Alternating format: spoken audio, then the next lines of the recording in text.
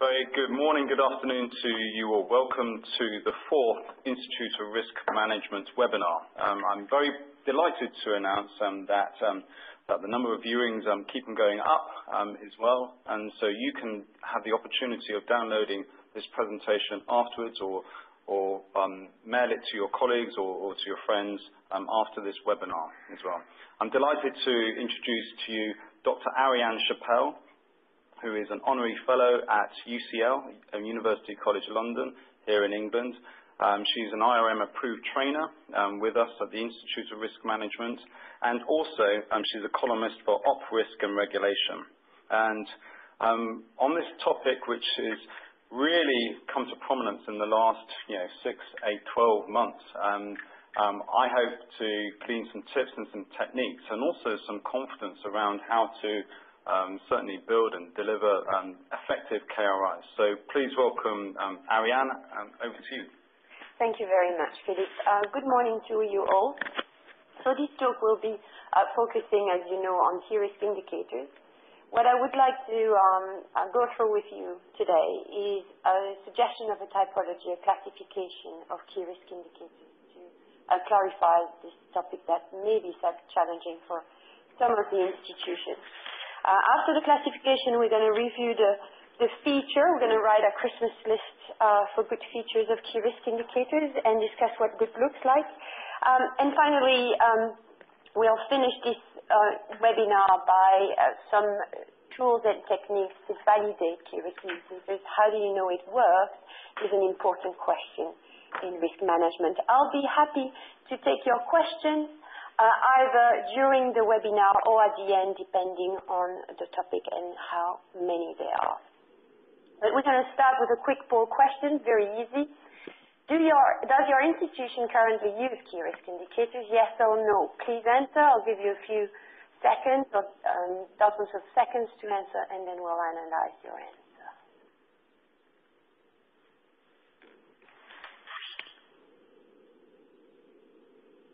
Please continue voting. All right, so we have 2/3 of the respondents saying that they use key risk indicators.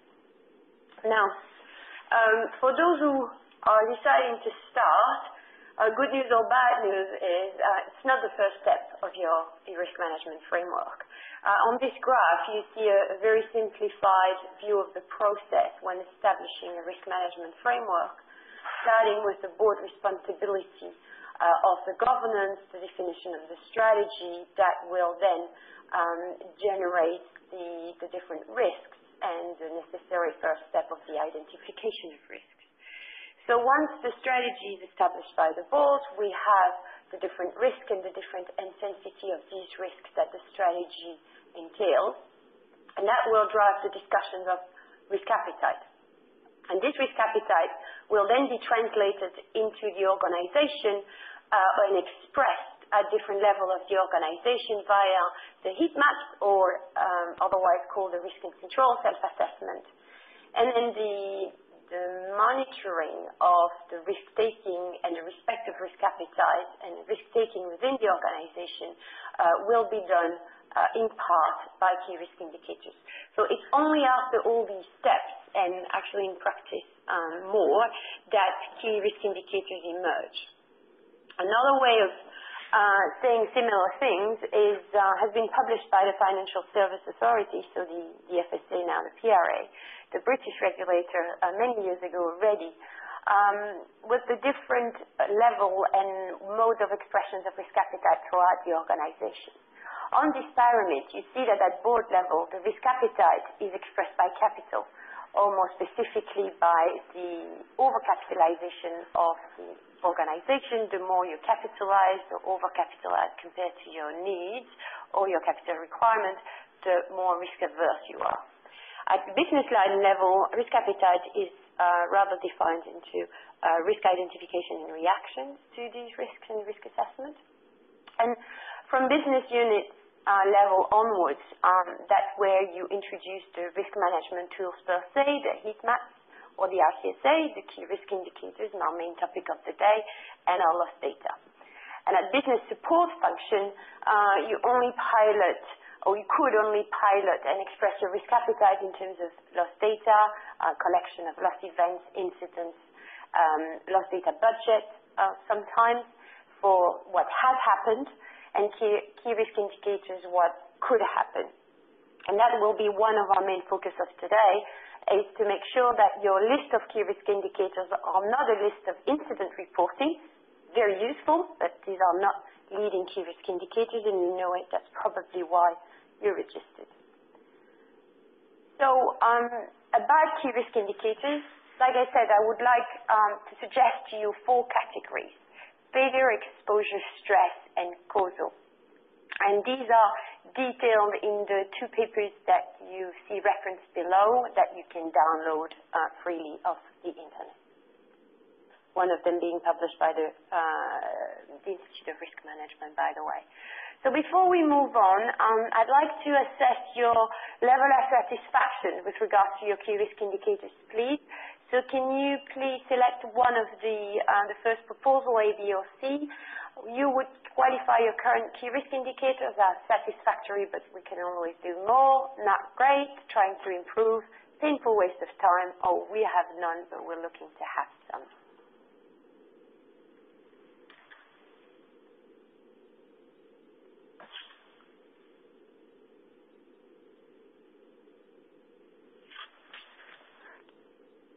All right, a few more seconds maybe.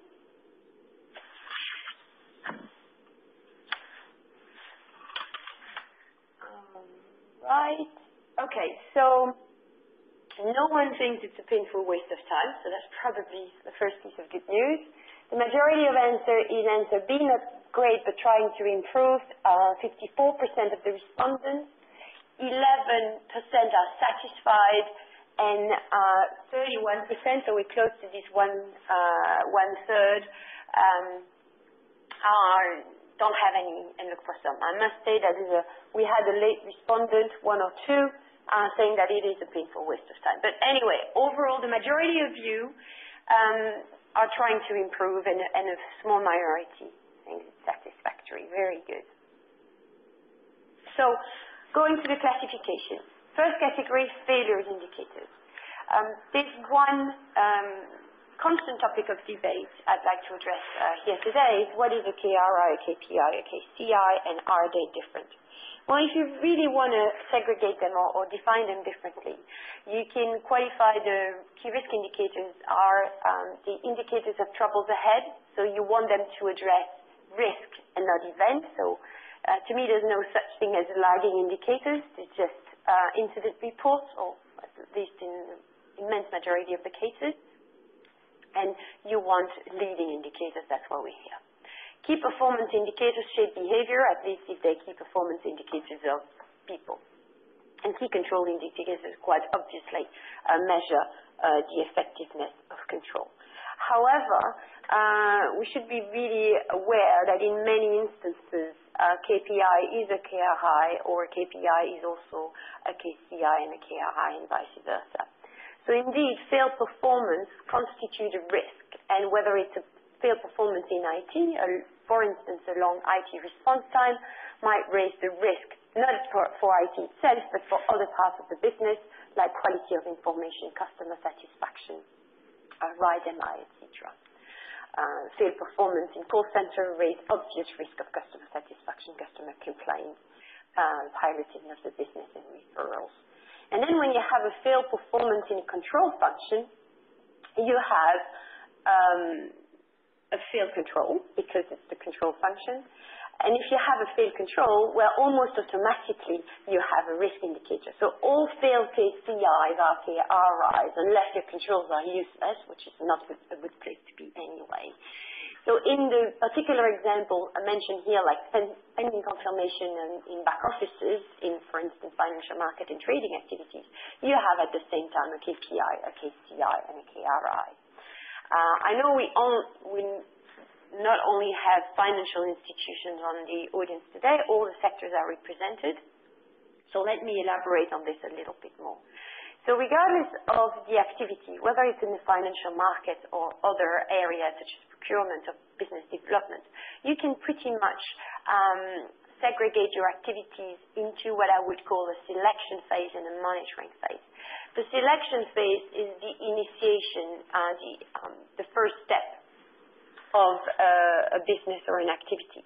In credit activity, it would be the selection of a client before the credit allocation. So it relates to client identification, improvement, credit allocation. And then once the credit is allowed, you have the monitoring phase, which is basically monitoring if the people are repaying their loans, so that's the cash flow of reimbursement. In market activities, you have the selection phase, selecting a portfolio, and then the monitoring, making sure that this portfolio is producing the financial results it's expected. At procurement level, you select a vendor, you check your request, you select, same thing in IT. At the selection phase, you write the specifications. During the monitoring phase, it's more about quality, timing, and quality monitoring and assurance of product and service delivery. At business level, at business development level, you select, for instance, your joint venture. So putting all this together, you can see that in the selection phase, the selection phase is pretty much made of one control after another, and some of these controls are key. If I take credit allocation, for instance, or KYC regulation, you have compliance to key controls and key elements of the way of doing business and anti-money laundering regulation, for instance, but you have all the critical controls such as the due diligence on partners and suppliers. So in that space, most key risk indicators are failed control indicators. In the monitoring phase, in the life of a contract, and most of the steps are piloting and observing the quality of what is delivered and the timeliness of what is delivered. So most of your monitoring tools are key performance indicators, and in that case, if these performance fail, an SLA that is not respected by a vendor, response time on the phone for call centers, the reimbursement of credit loans, the payment of insurance premium, etc., that raises the risk of either a deterioration of the credit worthiness of a client, non-payment by an insurance taker, etc., etc. So the good news here is you must have, and I'm sure you do, a lot of people viewing us have a number of control indicators and have definitely an army of key performance indicators. So my first suggestion to you is look at what you have and recycle what you have, or rename what you have, bearing in mind that a lot of your KPIs, when they start crossing a threshold, are also key risk indicators. There's no need to go with something else. Let's move on to the next category now. Key risk indicators are risk drivers. In a nutshell, a key risk indicator is a metric of a risk driver. So the other categories I want to address with you are specifically around these risk drivers and from top down. Most of the risk drivers are specific to an activity, so typically you're going to use key risk indicators that are bottom up. However, if you like top down indicators, there are some that you can address to your own business by measuring the change in your risk environment regarding exposure and vulnerabilities. What are they? Well, your exposure are your main distribution channels, your main clients, suppliers, third parties, everything that is listed here on these tables. These are the things you want to watch. You don't want your distribution channels to dry out, your main clients to either be over-concentrated or leave or be at risk of leaving. So same thing with your critical systems, the regulation you're submitted to, etc., etc. So these are, let's say, one-off top-down indicators that will flag every time you have a change in your risk environment, in your business environment that will change your exposure to risk. And your vulnerabilities are all your Achilles heels. okay, where the weakest links, the fragile systems, the people resistant to risk management techniques and tools, the unmonitored operation, overdue BCP for testing or training of staff on business continuity, for instance. In risk management, as you know, there's very much the weakest link theory very much applies. You're just as strong as your weakest link. So you want to check for these weakest links. So that's for our exposure indicators. Before we move on to the third category, I have another question for you. What are the main areas for which you capture key risk indicators?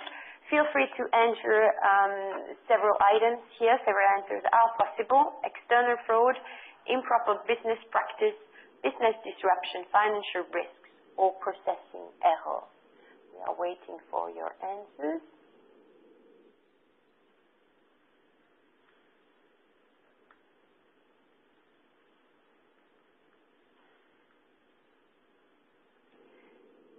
So far, I don't have any. I have one answer on improper business practice,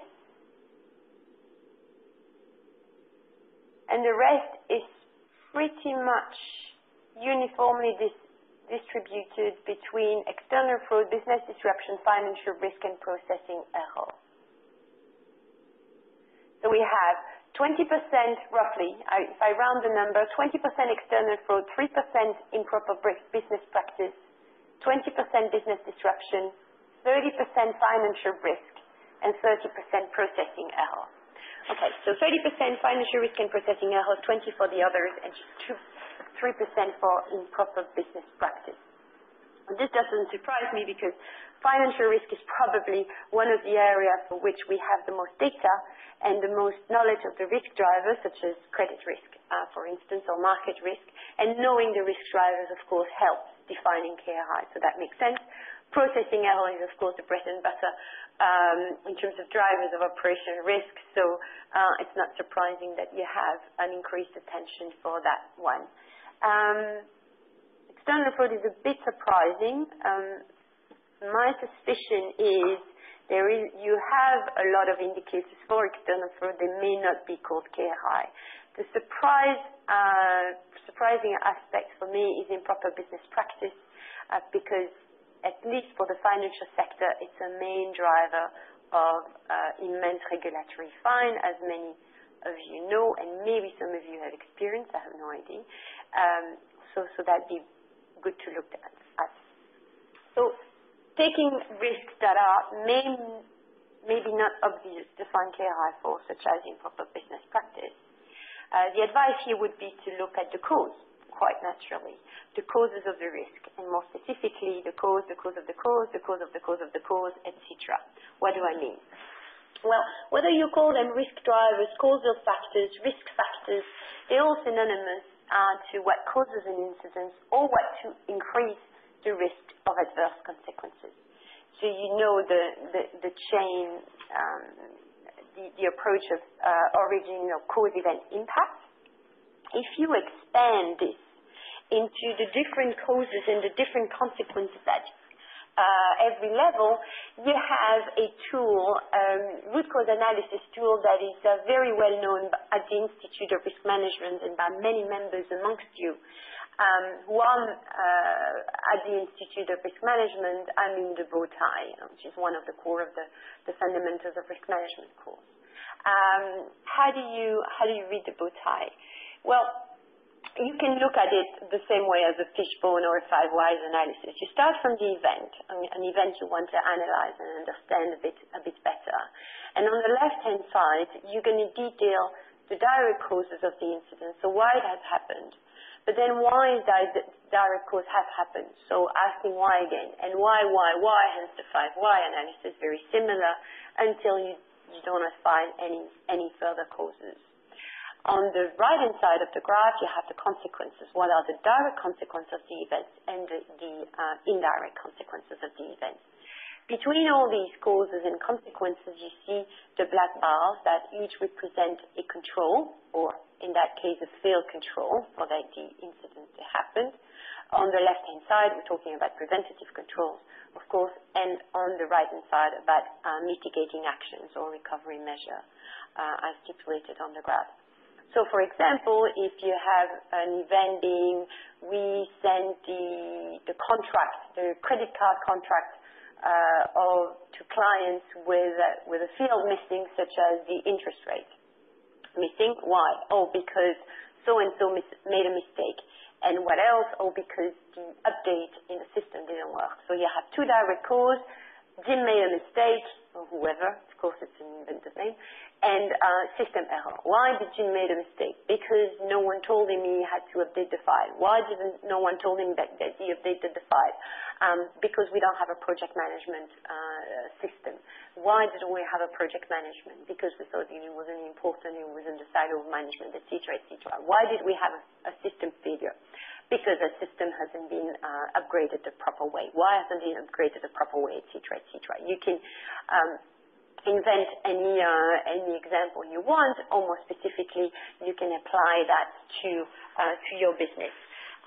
I've run both eye analysis with many companies and participants in different trainings or consulting projects. It is an extremely powerful tool to go down to the root of what drives an incident. So regardless of the key risk indicators, it is a useful tool. However, it is also a powerful tool to capture different or define different leading KRIs, because that's where you have an image of your risk drivers. So two examples for you. Human resources, in the field of human resource, and more specifically people risk. People risk, key staff, key man risk. I'll start with the right-hand side. If you want to start with the impact, what do you want to avoid? Which is also a useful question when you address risk management, because at the end of the day, risk management is negative impact that you want to avoid. So what do you want to avoid? From the knowledge loss in your organization, that might lead to business disruptions and financial impact. Okay, what are the risks of that? What are the events that would drive this impact? Well, the abrupt loss or resignation of key staff. So what are the drivers for that? And here it's useful to split the risk drivers into two types of drivers, the drivers of impact and the drivers of likelihood. So in terms of drivers of impact, it's linked to the notion of exposure as well, is the concentration of information on key people. Do you have key people in your organization, and how much unique information these people have? The drivers of likelihood are the drivers of resignation. Okay, what makes people more likely to resign? And here, to take a simple approach, it's basically bad boss or bad pay. You don't like the people you work with, or you're unhappy with your pay, or both. In that case, you will resign, probably. So what you want is you want to have metrics around these risk drivers, KRI for bad pay, simply pay gap compared to market rate. Any HR function should have this data available, or at least know where to look for it. And I know for a fact an organization who has prevented a massive resignation in a particular area where the market was tense by filling in the pay gap of the people, only the people they wanted to retain. Bad boss, same thing, HR responsibility that have the result of a 360 reviews, some satisfaction survey or some engagement survey. And these KRIs are a lot more leading, effective and specific than a overwhelmingly common KRI called staff turnover. Staff turnover, the people have already slammed the door. I mean, what are you trying to prevent? More people leaving potentially, but it's better to prevent it before they leave than after they close the door. In terms of, these are for the drivers of likelihood. For the driver of impact, you can measure the number of your exposure to information concentration, for instance, with the number of key staff full stop in the organization, and then the key staff without a train alternate and without document processes. And I know a number of large organizations that do that centrally for their HR function. Second example, processing error. Many of you have KRI for processing errors, so I will be happy at the end of this section or at the end of the webinar to take questions or comments of what are the types of key risk indicators you use for that. Here, in terms of drivers of errors, I'll take two, fatigue and lack of attention. So people make mistakes because they're tired, or people make mistakes because they don't pay attention. In that case, it's not technically a mistake, it's more called a slip. And for those of you who are watching and coming from the non-financial industry and know about the work of James Reason and others, you know the difference between a slip, which is an unintentional error, and a mistake, which is an intentional error. And for those of you who are in the financial sector, I do advise you to dig down a bit more deeper into the drivers of human error. I'm sure you'll learn lots of things like I do. So going back to the cause of the cause, so the direct cause would be fatigue and lack of attention. Why are people tired? Well, because there's a resource shortages and because there are poor processes. What you can also look at as why is there a lack of attention, maybe because there's a lack of accountability. It's not written in the slide, but you start knowing the process here. Why is there a lack of accountability? Because there's no risk-based performance measurement, for instance. So going back to the resource shortages and the capture of these drivers for fatigue and demotivation, lack of resources, some classic KRIs that again are used in a number of organizations and maybe in yours, long-term vacancies, for instance, over 3 months, lack of resource planning, so that's at the limit between a causal KRI and a field control, because the resource planning is an effective control to fight for overcapacity, number of projects and tasks overrun, expression of fatigue and demotivation, which can also capture the lack of attention, number of days of sick leave, overtime, number of unpaid leave. So the sick leave and the unpaid leave express typically the lack of motivation, when the number of overtime, of course, express the intensity of work. Poor processes.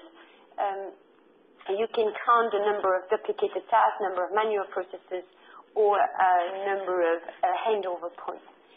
This is not, of course, for the poor processes KRIs, not a monitoring that you will do on a frequent basis. These are more just one-off to express the level of risk and stretch you have in your organization. So putting that in a more theoretical step, you can look at these graphs. It's easier to look at it bottom up from the impact. So what are the impacts you want to try to avoid?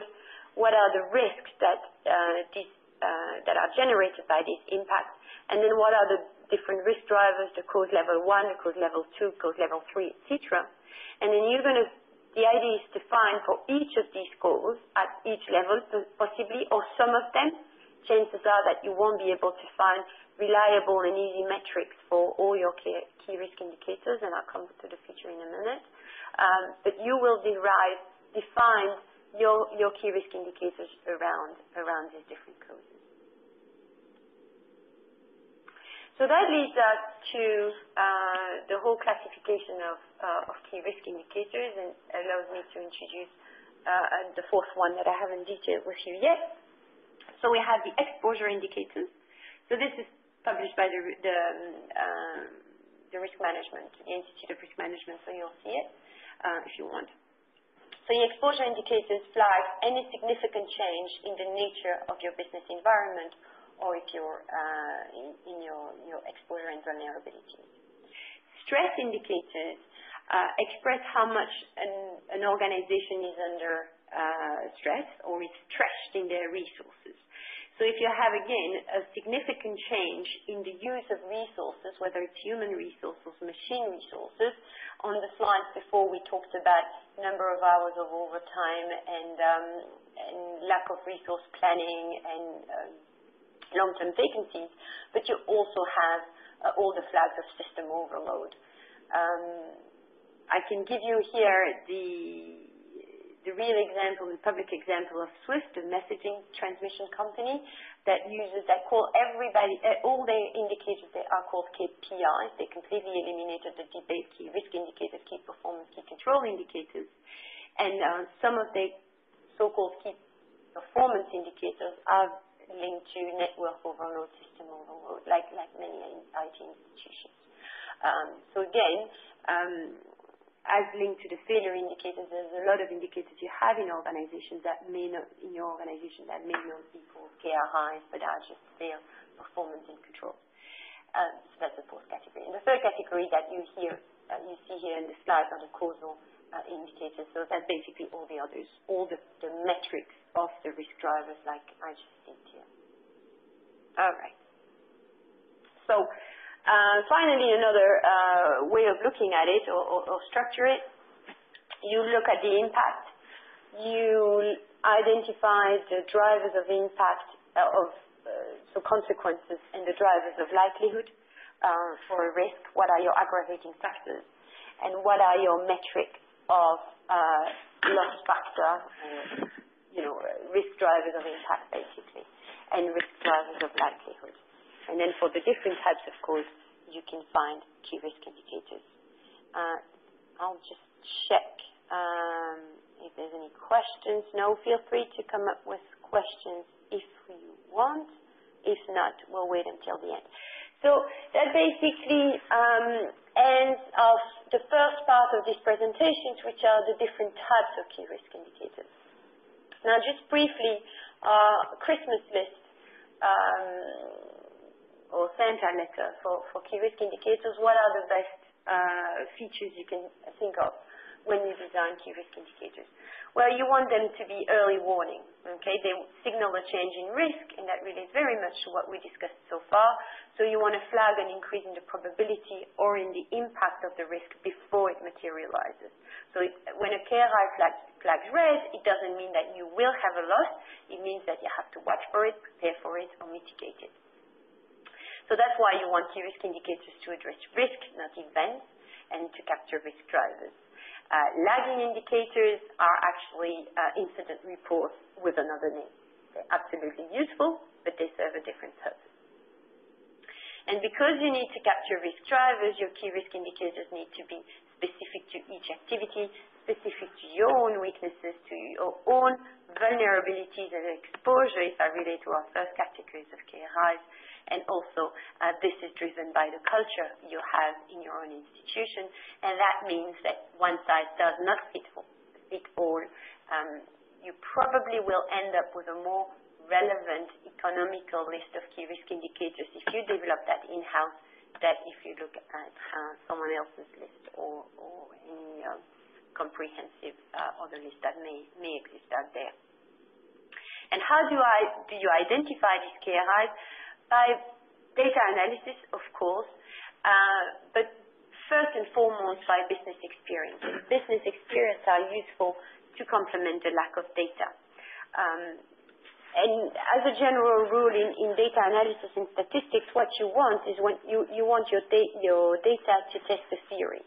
So you have the theory or the idea that if your people are in a noisy environment, they will make more errors.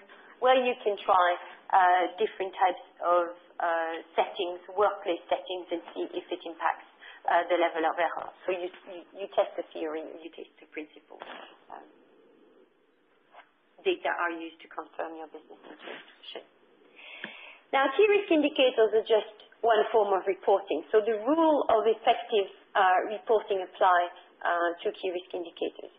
And in particular, they might request heavy data collection. They might be very expensive. So you really have to bear in mind a trade-off between having a KRI and the cost of a collection. So as a general rule for reporting, you want to make sure that the value of information you collect exceeds the cost of collection. Also, KRI needs to be timely, so in a lot of the cases, better if they're automated. Let alone that it might help the access control and data integrity.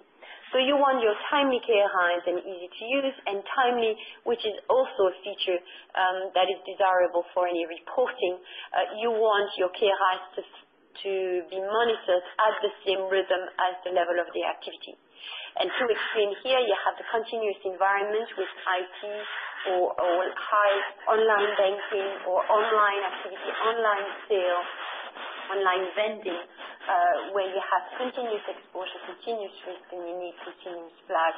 These are, of course, automated, versus the one-off, such as a changing business environment, like the exposure KRIs or KRIs related to HR that are quarterly or semi-annual.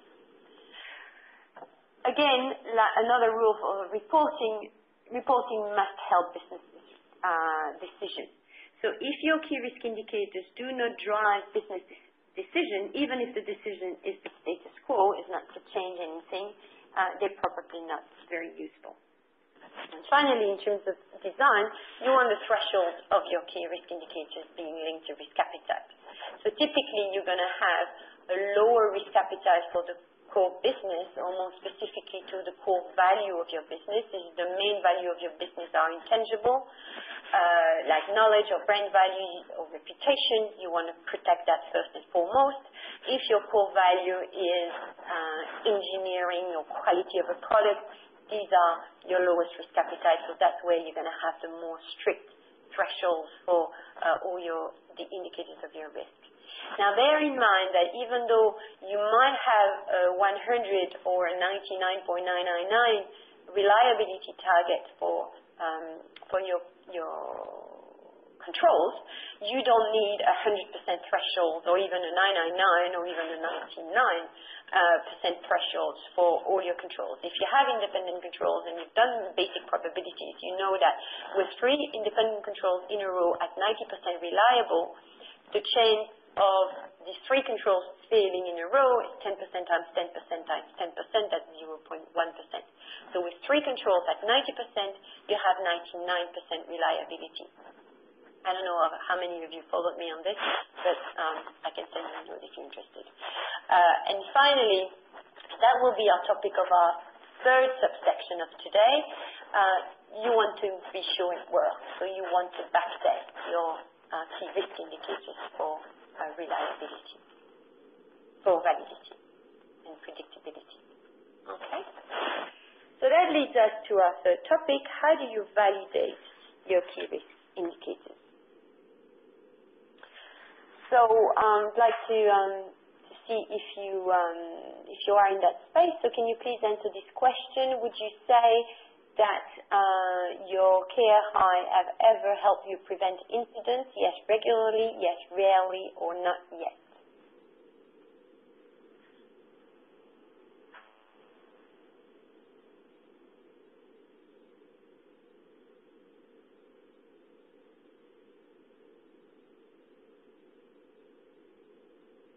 Okay, we're waiting for a few more seconds. Please keep answering.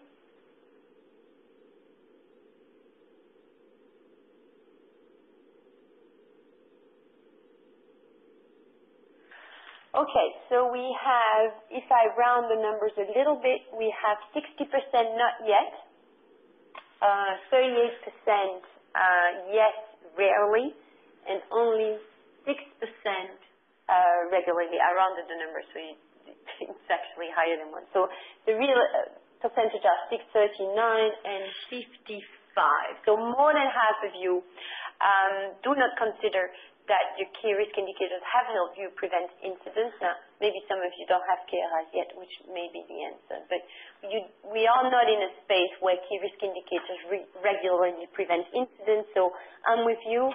There's probably some improvement to be done in terms of flagging the risk to come. I'm not saying it's easy. I'm just saying there's a space here. So imagine that you've done all this, you have your risk drivers, you have your metrics, you collect your key risk indicators, you have the governance around it, aspects that we haven't covered today, but we could at a later stage or some other time. How do you know it works? How do you validate?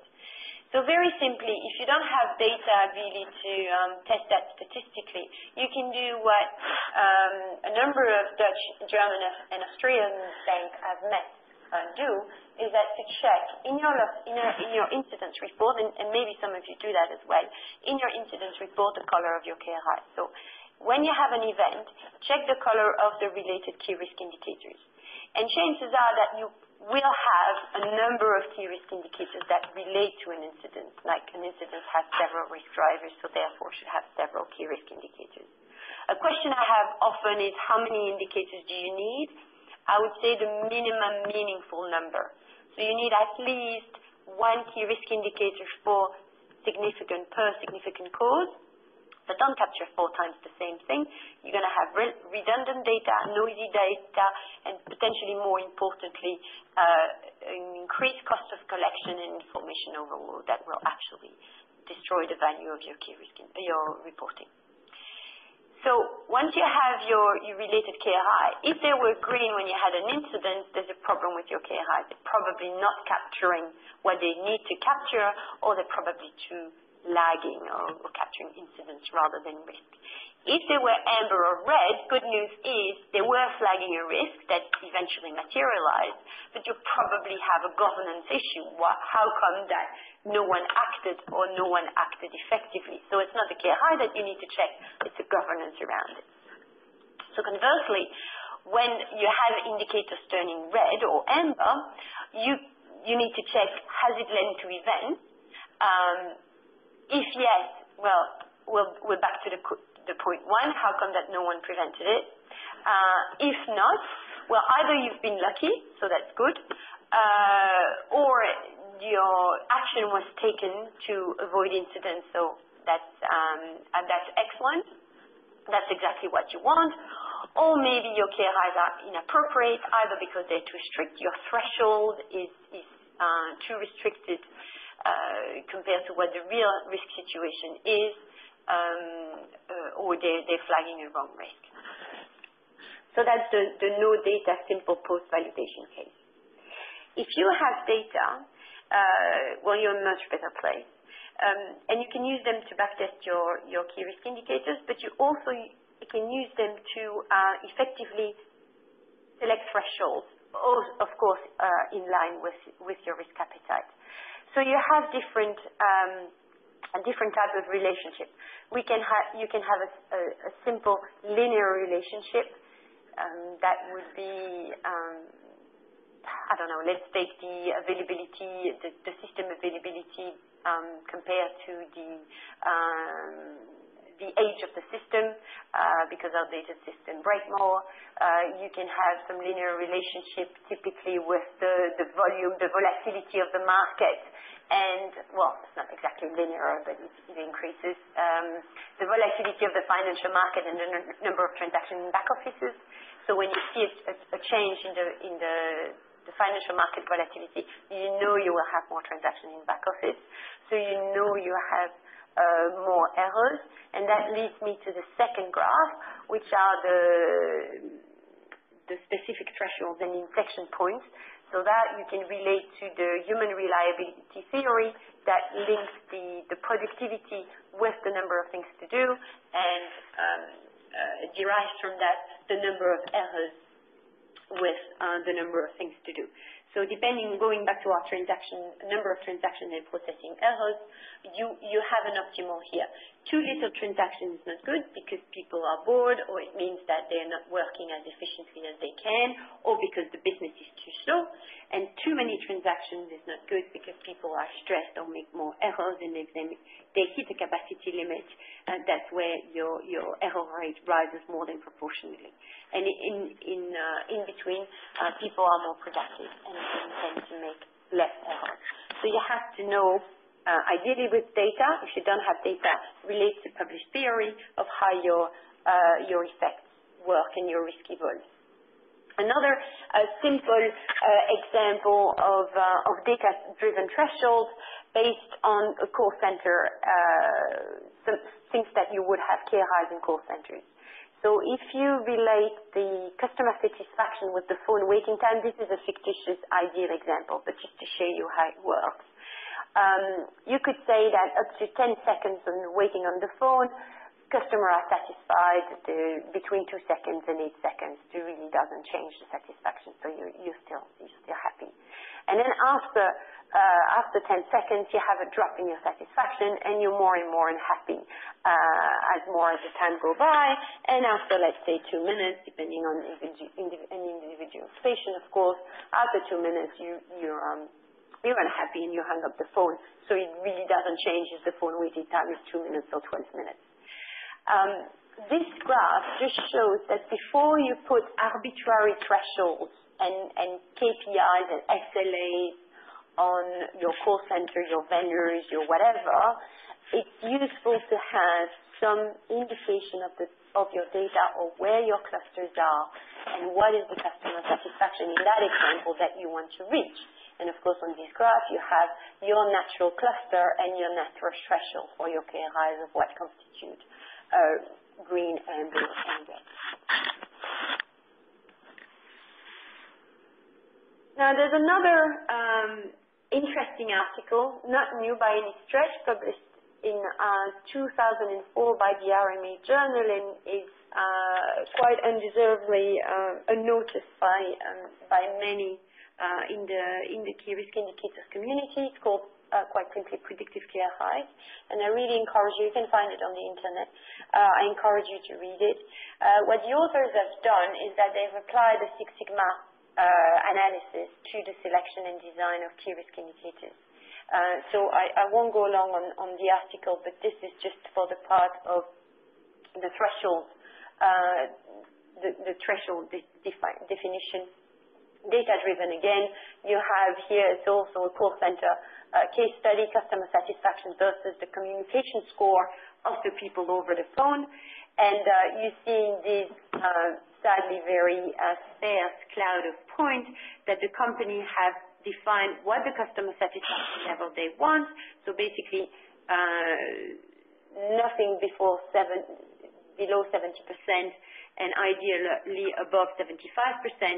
So that constitutes a target communication score of 2.6 for people on the phone and no lower than 2.2. So in your business, you can very much replicate this when you have data. But however, one word of caution regarding data testing: trust your business experience first, and that relates to what I said earlier on with the features of key risk indicators. You need to trust and to know your experience in the business to drive your test of key risk indicators. I'll just take a simple example. In financial market activities, when you have rogue trading, you always have fictitious transactions. And fictitious transactions cannot be confirmed with the client. But a lot of transactions are unconfirmed. Out of 100 transactions that are not confirmed or late confirmed in back offices for whatever reason, maybe one or maybe 1 in 1,000 will be fictitious and will be linked to rogue trading. So you cannot check the causality between unconfirmed transactions to rogue trading. You won't find anything. But you know, without data testing, that every rogue trading includes false transactions. Therefore, an unconfirmed transaction is an absolute KRI in the prevention of rogue trading. So, in terms of, for those of you who are interested in statistics, if you want to look at the indicators for human errors and the drivers to test, time on the job to test the skill. So will the skill impact the incidence of human error? The theory is yes, and you can capture the skills by the time in the job, the performance rating, and it's useful. It would be useful to know if in your organization, if people that are high performing and are in the job for a long time have significantly less processing errors than people are new. And if the answer is yes in your organization, maybe there are some management actions to be taken in terms of induction program, for instance, or internal training. If you think that tiredness is a driver of human error, again, the theory says yes. Is it true for your organization, and how much? You know, how much overtime matters? Is 10 hours a week that is a problem? Is it 5 hours a week that is a problem? Is it not at all? is the number of transactions, and after which threshold do you see an impact. These all can be tested in a linear logged way, these different types of thresholds and upper dependencies. You just need your data. So as a conclusion, I would say for preventive KRIs, trust your knowledge in the business. Do not create reporting blindly, or do not rush into whatever you think is good. Look at what you have first. There's a lot of indicators that you have in your business that may not be called key risk indicators, that should be called so, and could be reused. And treat your data accordingly. Be as precise as you can. Don't go for round thresholds because they're round numbers. Look at your data or collect data if you can. All right. Thank you very much for this. We still have 10 minutes together, so I'm going to read out loud some of the questions we have received in this presentation and answer them. So how best can we use KRIs to measure the effectiveness of our control and mitigation? Well, in that case, a KRI is a KCI. So basically, how do you measure? The question should be, how do you measure the effectiveness of a control? I'd say control testing. And control testing is usually the responsibility of audit, but it can absolutely be carried out by the second line, so by the risk management, or even more specifically by the business. So if you want to test the effectiveness of your control, test your control, typically by sampling. If you have 4 eyes principles, does your 4 eyes principle work? Well, make the work, the QA done, make it checked by someone completely unrelated. If you have your AML checks that are automated, or high transactions that need specific authorization, put bogus transactions in the system and see what comes up. So these are all sorts of examples. And if your control fail, especially your key control, you start by testing your key controls. If your key control fail, it's bad news for risk. It is a KRI, of course. Other question, do all KPIs make good KRIs? Is it as straightforward than that? No, it is not. Not all KPIs are good KRIs. It depends which one. And it depends on the performance of the critical drivers, value drivers of your organization. I'm thinking call centers, for instance. I have a thing about call centers, and probably for all of you. Everything that you see, the only thing you see from your utilities company, phone company, television company, internet company is a call center. So it's not the face, it's the voice of the organization. And if you have a failed performance in your call center, it does flag a risk of bad referrals and shrinking market share. That's one example, because call centers are important value drivers. The performance of them are risk. The failed performance of them are important risk drivers. But you can see that the performance of your core systems, let's say the performance of the KPIs of your core value drivers are important KPIs. We have questions coming at an intensive rate, so I'll try to keep up with everything. Every risk should have a KRI? No. Every critical risk, ideally, would have key risk indicators. But again, key risk indicators require to understand the risk drivers, to be able to capture the metrics of the risk drivers, and to have a cost of collection that is under the value, inferior to the value of the information collected. So I'd say start with your most critical risks, and most companies have a risk register and a selection between key risks and non-key risks, so start with the most important one, absolutely.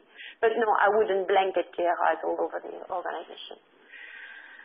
Next question, for enterprise risk and strategic risk, how many risk triggers are a good number, or risk triggers, or does it depend on the risk? Yeah, if I understand the question correctly, is how many risk drivers do you have per risk? Yes, it depends on the risk. And again, what is a risk? What is an event? You have a chain of cause and consequences that you can that you could underline. If you go back, if you look at your risk and you run a root cause analysis, level 1, level 2, etc., up to the very end, you end up with people, process, systems. So at the very root, you need indicators of good people, good process, good system. But of course, this is very indirect compared to some of the risk of some of the events you have in department ABC. So you need key risk indicators at different level of causality. But yes, the number of risk factors do depend on the risk, absolutely. Do you have any example of KRI for technology risk? Well, it depends what you call technology risk. Whether you call it cyber threats or data theft or outdated technology or overcapacity. So I don't know the details of these questions, but yes, there are. Talk to your IT department, basically. There are a lot of indicators for technology risk. And actually, in any organization, you will find that in specific departments that have done risk management for living for decades, typically the fraud department, retail department for some aspects, but definitely fraud, legal, and IT, they have lots of key risk indicators. They don't call it as such. In a lot of the cases, that's not how they're going to call it. But ask there for their incident log, their monitoring tool, the hacking attempts, the downtime, the maintenance, the license expiration schedule. They have lots of things. What I do advise you to do if you are in the second line and the board asks you to define KRIs, as is the case for many organizations, just to go to the department in question and ask them to see the list of the monitoring tools that they have. Chances are you'll find all the KRIs or many of the KRIs you need there. Are the KRIs the same as risk triggers? Not really. They're more metrics of risk trigger. So if the risk trigger is, what am I going to say? If the risk trigger is, I'll go back to the HR example, but it's fatigue, for instance, or demotivation at work. How do you measure fatigue? You cannot measure fatigue in your employee, or you cannot measure lower skills or insufficient knowledge. So these are the risk triggers, but they're not your KRI. So you have to find a quantifiable way to approximate these measures. So fatigue would be number of transactions or expression of the motivation, like Monday morning sickness, that sort of thing.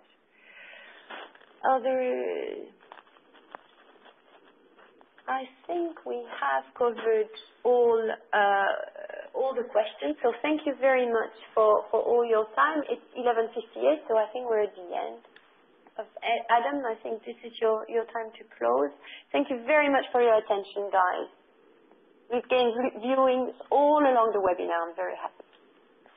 Yes, again, if I can just reflect what Ariane just said, thank you to everyone who attended this webinar. As you can see, we do actually deliver this at our premises in London with the lovely Ariane who delivers it.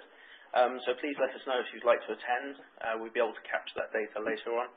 And we can also deliver this in-house as well, deliver this as an in-house course at your premises.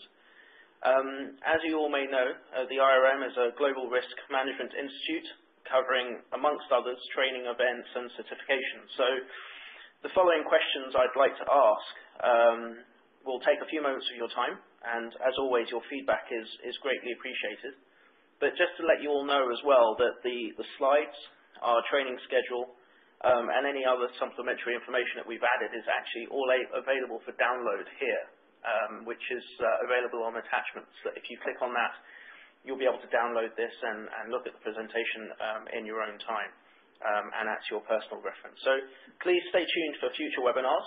There'll be a few more coming up, and of course if there are any other questions that are coming through that we haven't answered, we will be able to answer them at a later stage at the end of the webinar. So I'll just like to ask some more questions. Again, it'll take a few moments of your time. I'll take about 20 seconds to ask each question, and then at the end I'll close off the webinar. So thank you very much. Here is the first question.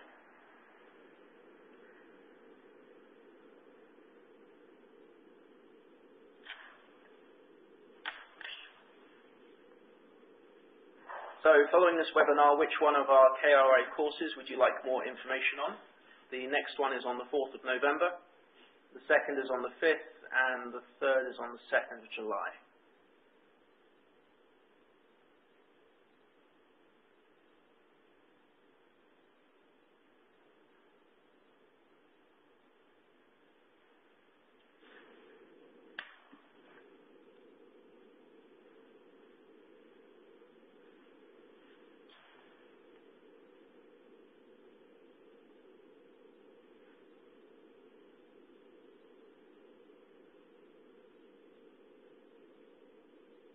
The next question I'd like to ask you guys is, which of these courses would you like some more information on? I've listed our top 5. So embedding risk management, fundamentals of risk management, practical risk appetite, strategic and operational decisions, and applying ISO. The applying ISO is actually free to our members.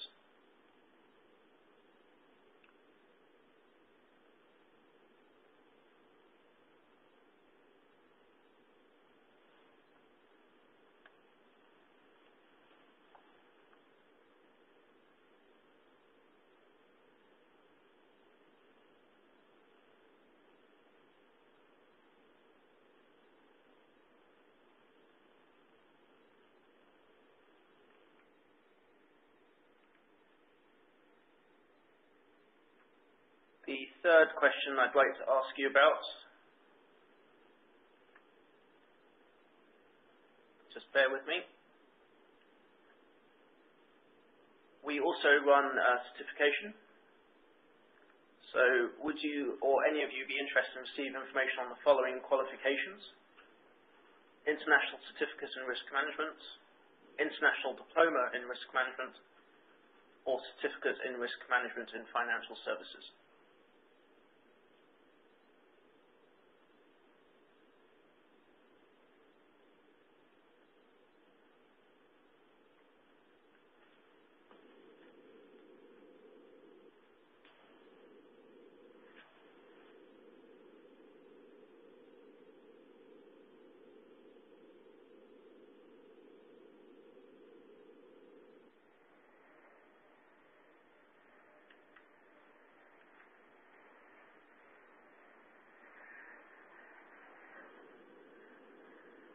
And the one last question we'd like to ask you before we hold off is this one.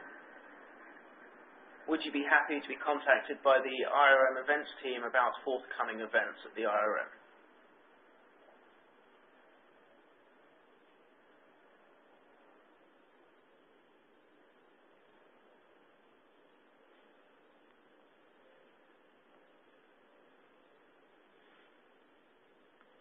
Thank you very much. And we look forward to receiving you on our next webinar. Again, if you have any questions, we will send the answers to you under separate cover. Thank you very much, and goodbye from all of us.